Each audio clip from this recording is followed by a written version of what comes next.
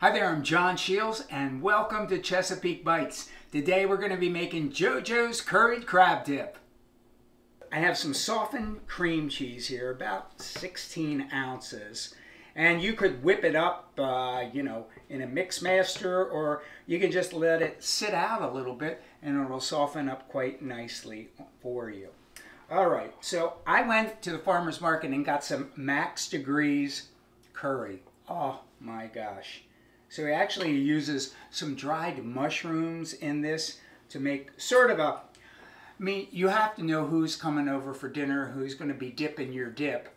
But essentially, you could get really hot curry and make them cry, or you can get a milder curry and just get the flavoring. So I'm going to take about 2 tablespoons of our locally made curry, and then about 2 tablespoons of mayonnaise. 1, 2, any kind of mayonnaise that you like. And then I have about 1/3 cup of coconut milk. And then we're going to put in a little bit of green onions. You're just really getting some color on this. And especially like if you're going to use this for a party, this is absolutely perfect. You're having the green, you have the red, you have the golden curry spice in there. Lovely. And then I'm just going to take this. This is not really technical. If you're seeing what I'm doing, it's not technical. We're putting everything into the bowl. And I promise you, your guests are going to talk about you for a long time and say, oh my God, that was the best curried crab dip I've ever had in my life. Okay, so there we go. We have essentially the base for the crab dip. Then I have the good stuff. I have some crab meat from down Cambridge, Maryland, from J.M. Clayton, the oldest seafood packing company on the Chesapeake Bay. And if you can see this, it's almost like golden, like the curry. Unbelievable.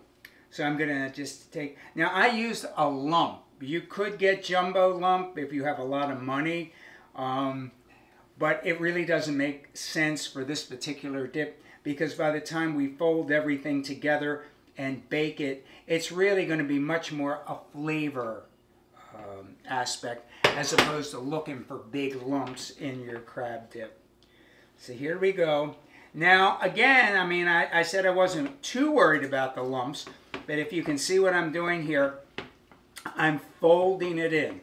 So don't take this and put it in your KitchenAid with the dough hook and let it go round and round and round, because then you're going to have a texture in that crab dip you just don't want to have. Okay, there we go. It would be something akin to cat food. Not good. So, all right. Then I have a little Pyrex dish here that I've lightly greased. You could, if you have something beautiful, a little fluted thing or a little hand-me-down that's oven safe, put it in there because you're going to be putting this pretty much right on the table. Okay, in it goes, like so. Get all that in. Okay, then I'm just going to smooth it out just a tad. So I'm going to put in some golden raisins into our crab dip.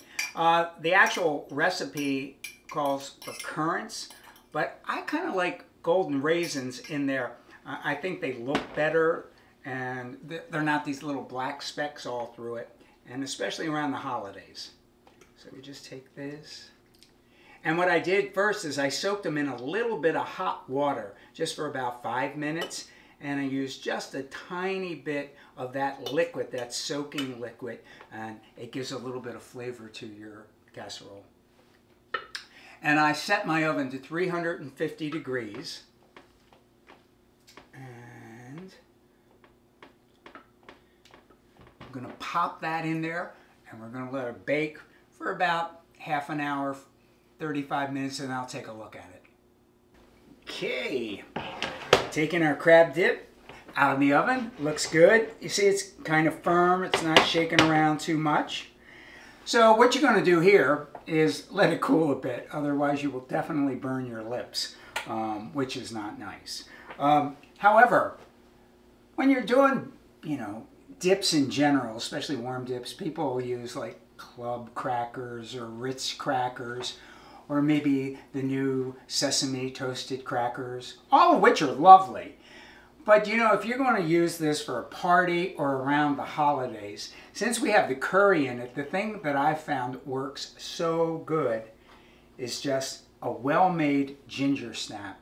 So you just put those around, let people take some on the plate, and then they can dip, right? And it's amazing. So you can entertain for the holidays. You can make it really easy. And this curried crab dip is a great way to go. Thank you all so much for joining us today and hanging out here on Chesapeake Bites. We love you coming. We love you watching everything. So if you get a chance, share this with your friends, your family, the dog walker, whoever you want to do that with, because we like to get the word out. And you can also go to www.ourcommontable.org. We got all kinds of social media that you can sign up to. I don't know how to do it, but you'll figure it out. And as always, so many of these ingredients came from the farmer's market and local artisan food makers. And that's what I want you to do. Get out there, meet these people, whether it's at a farm, a farmer's market, a local store, and help us rebuild the local food economy, one bite at a time. So all I can tell you is get ye to the farmer's market.